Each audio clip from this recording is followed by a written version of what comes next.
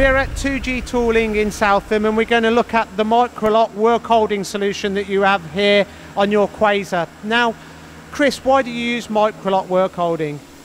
Simple versatility. It gives us so many options on how to clamp stuff and different ways of holding. Now you have a large press tool on here that's covering most of your machine bed.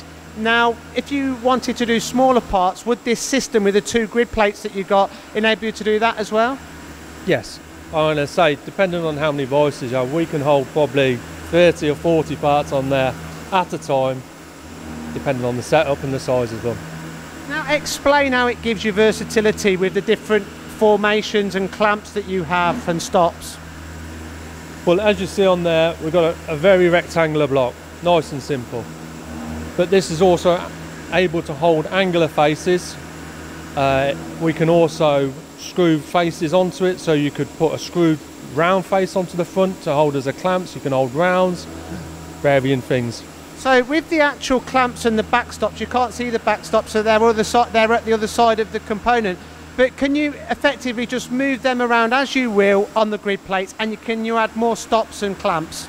Yes, yes. You've got a grid there, and you can put as many as you want necessary, really.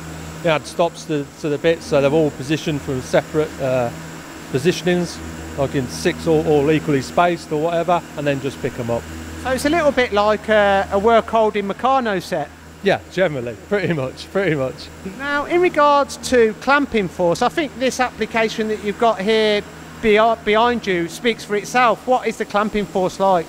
Clamping force is excellent. I'm going to say these are only small voices, yet we're talking, I think it's well over a ton of clamping force per voice. So it gives you plenty. As you can see, size of that, we've only got 2 voices on it.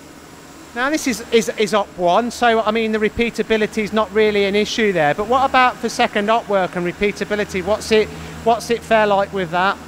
Repeatability is brilliant. You put the little end stops in, you set them up to the thing. It's almost like jigging. It's like jigging clamping. It's put them in, push them up, and away they go. You have 3 machines here that do the press tools predominantly for the automotive industry.